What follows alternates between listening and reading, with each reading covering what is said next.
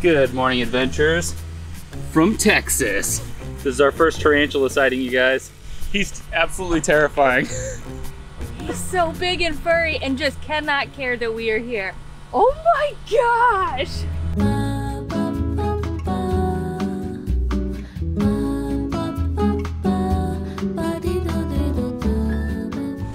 Well, I guess welcome to Texas, y'all. Ooh, ah.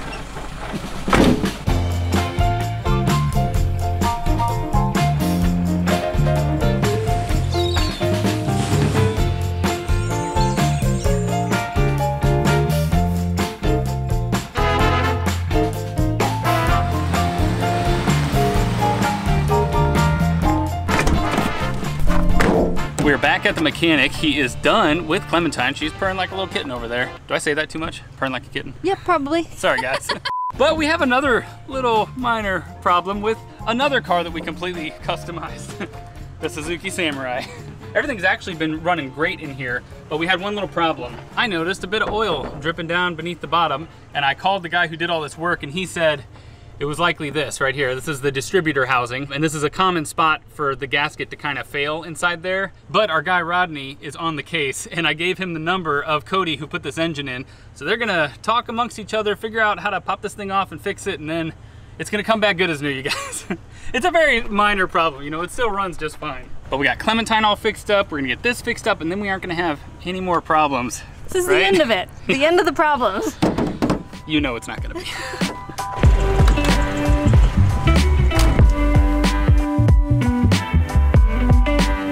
Man, it's so weird driving Clementine after driving Ruby Suzuki all over the place.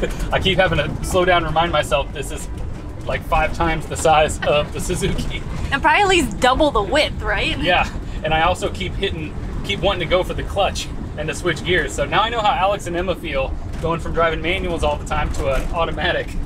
But she's driving great, you guys. Oh yeah. We're reunited once again with Clementine. She's back and healthy and happy. Maybe this will be the final time we get reunited with her. And now we're stuck with her for a freaking year. Except it won't be because our AC still isn't fixed, so we have to sort that eventually. Oh yeah, the AC in the front, not this AC up here. This one works. Yeah. If you guys missed our last video, we let the cat out of the bag that we are planning to hit all 50 states in 50 weeks in Clementine. In that video, we asked you guys to give us some feedback on our routes, and holy cow, did y'all come through. We might have gotten more comments on that video than ever before. Yeah, crazy. Funnily enough, the Minnesotans and Oregonians, is that what you call them? You guys had a lot of opinions. Well, mostly I feel like you thought that we were gonna skip your states. I assure you, we are not skipping any states. We're going to all 50, thus 50 states in 50 weeks. Our plan is to really like explore a bit in each state, so we don't wanna just touch the tip of all of them. Touch the tip? Let's move on. Even if Clementine doesn't go in deep, Ruby will. Are these sexual innuendos on purpose? I never know with her. One thing you guys got to keep in mind is that we're going to be towing Ruby behind us. So even if we stop at the little corner of Minnesota or something, we can take Ruby all over the state. Yeah. You know, so we will see the states properly as much as we can. But you guys, the wheels are set in motion. We have an appointment with a guy just outside of Dallas who is going to hook up the whole towing system. We're going to have a kind of auxiliary braking system that actually brakes the tow car while the RV's braking, so it makes it much safer to drive. That is set for next week. So that means we have a little bit of time to kill, and we got a lot of little stuff to do still on the RV. Yes. Like we said, it's not 100%, it never will be, but we're chipping away at it, you know? Yeah, so that is the plan for this final week before we hit the road, just to get as many things done as we possibly can. Yeah. And we gotta remove into Clementine. Oh, geez. First thing on the agenda today, we have to get this screen door back on, baby. Let's do it.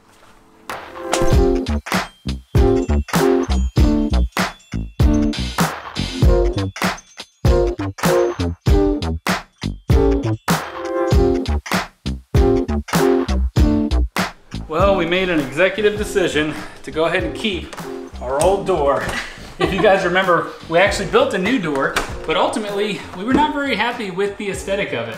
No, it was really fun to do. We learned a lot. We could make it work, but I think we need a lot more time to get it to fit right. We probably need to paint it. So instead, we are just going to make some much needed improvements to our current door. We took off the old nasty gasket that was literally decaying, and we got a new pretty one. We also got a new window. It has this lovely frosting, as you can see. And we also got a new frame, at least an exterior frame. They didn't have the cream interior frame, so we're using our old banana colored frame for now. But the outside's gonna look a lot better than it used to. So good.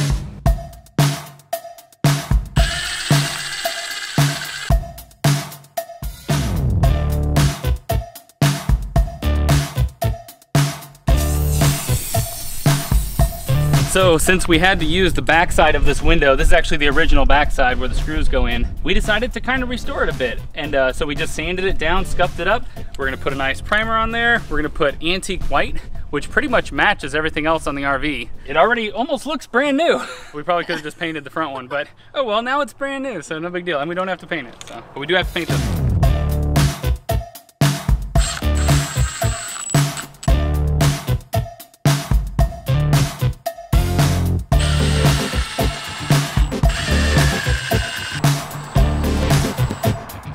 Holy moly, we have made quite a mess. But that means we have also made quite some progress.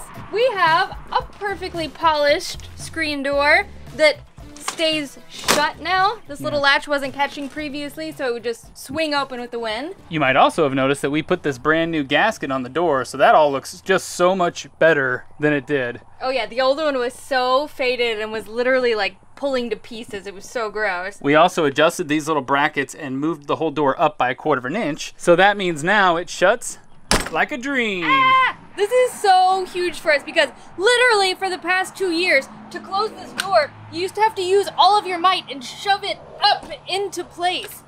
And not anymore. Now you can delicately close it. Ah! We also got our new little window cover and our new window glass in. Yeah. Looks much nicer. We still have to clean the door off. We got it dirty in the process. We even replaced our little catch system here. The old one, as you can see, was very gross and gnarly. So this goes right into this little thingy over here, just like so. And it stays open. Ah! And it closes. A door that doors. I love it. This is the worst part of the day, though.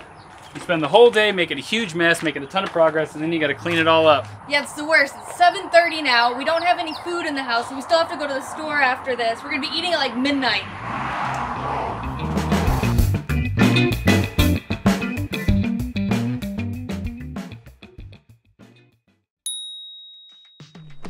Ooh, you guys, look what just arrived for us. I bet you'll never guess what this is. Oh, it's way lighter than I thought it was gonna be. So you can just carry it. Oh, thanks a lot, sir.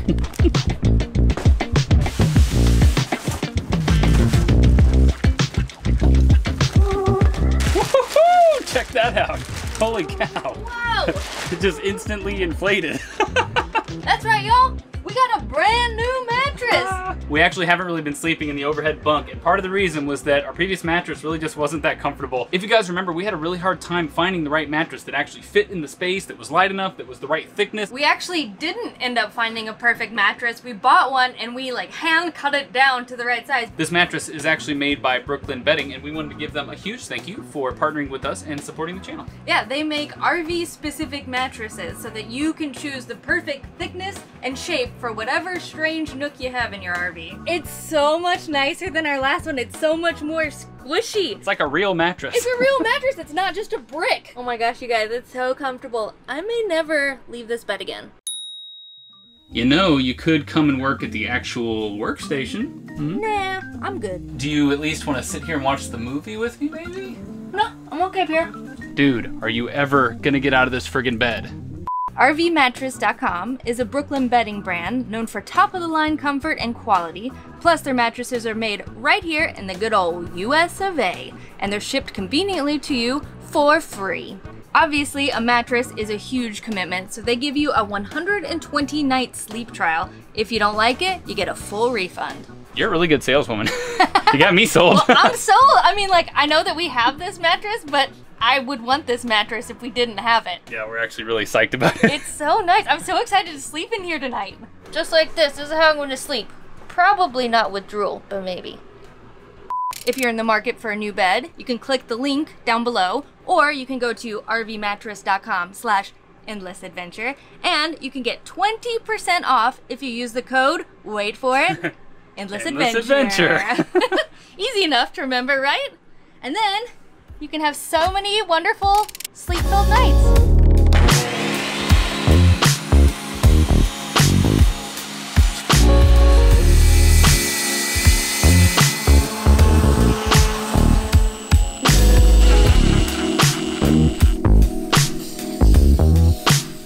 Have a bit of a shoes off policy in the RV, so we thought we needed a little bench to sit on to take our shoes on and off, and this is what I came up with, and it's so much more adorable than I ever could have dreamed. Yeah, this is what the space was missing, because we would always pile all of our shoes here and we didn't know what to do.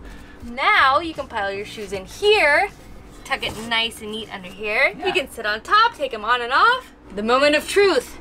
Does it bench? Oh, I'm a little scared. Okay, so obviously we're gonna have to bracket it to the wall here. We haven't quite sorted that yet, but shoes coming off. I'm sitting on the bench, it's not breaking.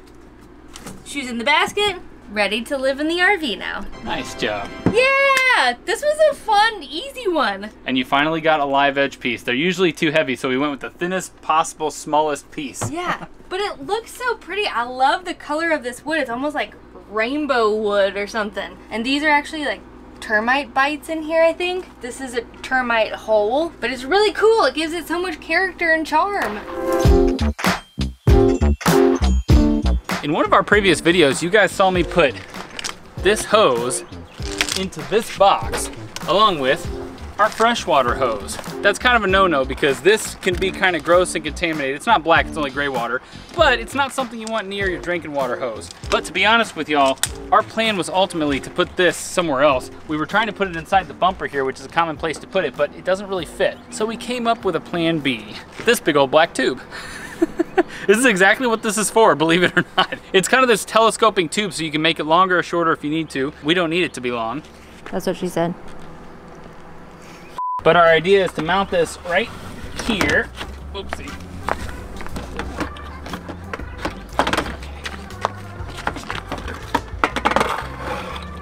How did I do this last time? I have to throw this out the window. But we plan to just mount this right here on the bumper so you kind of can't really notice it. Then you take this little lid off, and when you're done with this, you slide it right in here so it's got its own little home to live in.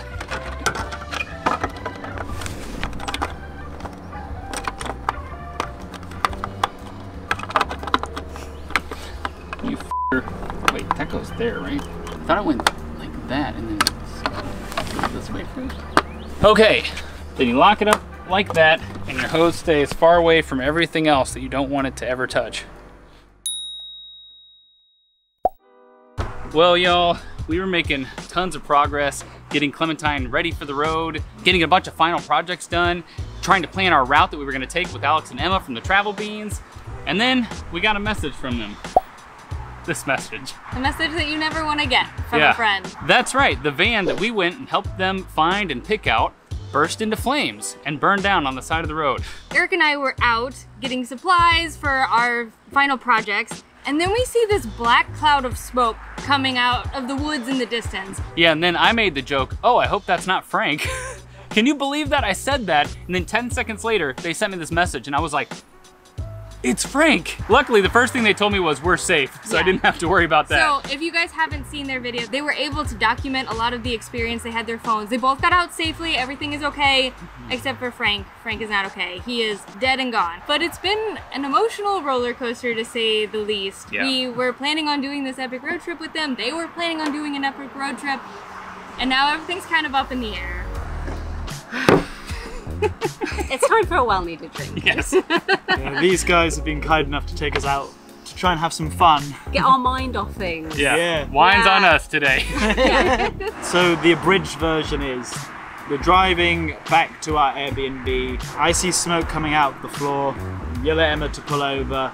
We think it's coming out of the engine at this point. We just think the engine's had it. Even after having it at the mechanic for weeks. Weeks and weeks, and within about 60 seconds of getting out the van, it was an absolute inferno. Never seen anything like it before. It was absolutely wild. Yeah, and meanwhile, we were just like right around the corner from where it was happening. And we had no idea until they texted us. We're like, oh, shoot, we're in their traffic. Yeah. Yeah. Holy cow. There was a big those traffic. guys holding everyone up. Yeah. It was Within outrageous. about 10, 15, 20 minutes, the whole thing had been absolutely destroyed. The fire department had come, put it out, and we Yeah. were left with the shell. I felt like I was in a movie or something. We just felt so bad for them. We had planned such an epic trip. They were just about to move into Frank the next day. Yeah. Thank God they didn't. Yeah. So if there's only one silver lining, it's that you guys really only lost Frank. Yeah. None of your personal belongings. Yep. You didn't lose your life? Yeah, which I'm is happy nice. about that. That's the most important Yeah, thing, no right? burns And like or we weren't anything. even a little bit hurt. Like we were completely unscathed. Like I couldn't feel more lucky about the whole situation. Although we're absolutely heartbroken that we can't go on this trip with these guys, our aim is to go back home, regroup, reset, get mentally sound, and then come back out and do it all over again. And then hopefully come and meet these guys wherever they are on the road. Yeah. We would love it, but we definitely understand Yes. if you have a change of heart Yeah. once you get over there. If you're a little traumatized by the whole experience. Yep. See, I feel like it's that whole like get back on the horse thing. I Yeah. feel like I just wanna. We have a camper van back in the UK that we used to explore Europe, so we're gonna go back and hopefully sooner rather than later go and stay in it and sort of get used to van life again. Well, I guess our plans have changed, but we're still going to go out and have fun in Frank's memory. Yeah. Yep. Thank So you very to- much. to Frank, I guess. Frank. Went out with a bang. Well, yeah.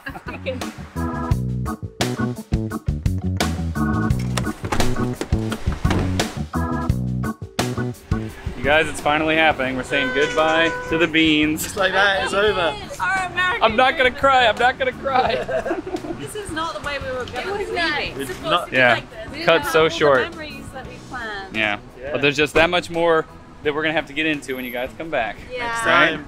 It'll All be right. good. Now get on out of here, you See two. you soon. Beat it. Better come back. There they go, off into the sunset. So weird. This is definitely not at all how I expected any of this to go. Yep. I thought we would all be gearing up and on the road right now. Instead, we're sending them back off to England.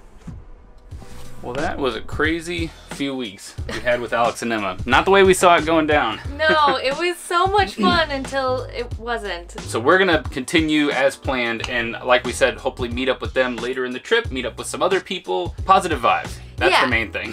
It's gonna be smooth sailing from here on out. For those of you wondering, don't worry, Alex and Emma had their van completely insured, so they are working with their insurance company to get everything sorted. But we have been chatting with them and they are doing okay. They're back home safe and sound.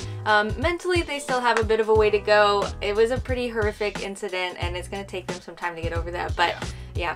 They'll get there, hopefully. Sorry, guys. Ugh. Frank was a pretty old vehicle. Clementine, as you know, is even older. So obviously a lot of you guys are wondering, what are you gonna do? Have you gotten Clementine looked at? What's your fire contingency plan? This is something that's always been top of mind for us. So you guys know a lot of our engine has already been rebuilt. So we've had mechanics in the underbelly of this thing looking at all of it. That being said, there are still some old components on this vehicle. So for that reason, just for peace of mind, we're gonna take it to someone and specifically have them inspect the fuel lines, just look at all the seals and stuff just to make sure nothing's gonna be dripping on anything hot, all that stuff, just to ease our mind, because obviously seeing Frank go up in flames kind of scared the hell out of us knowing that that could happen to Clementine. Yeah. We do have a smoke detector, we have several fire extinguishers. We actually just got recommended this awesome product that's like a ball that when it senses fire, it explodes with like fire extinguishing material. So we're gonna get a few of those, put them in key spots like in the electrical, maybe underneath the stove, stuff like that, because we want to keep Clementine on the road and safe for a long time and keep us safe. So obviously this whole ordeal has kind of made us rearrange our plans a little bit. It slowed us down a bit, but I think we've gotten pretty much every project done now. And other than the last mechanical and engine checks that we want to get, we're ready. We're ready to hit the road. ready. I can't wait. We're going to see so much. Yeah. It's going to be awesome. It's just gonna be the two of us, Clementine and little Ruby Suzuki. Yeah, our little family. That's not how I thought that parenthood would go for me. All right, goodbye, adventurers. We'll see you on the road.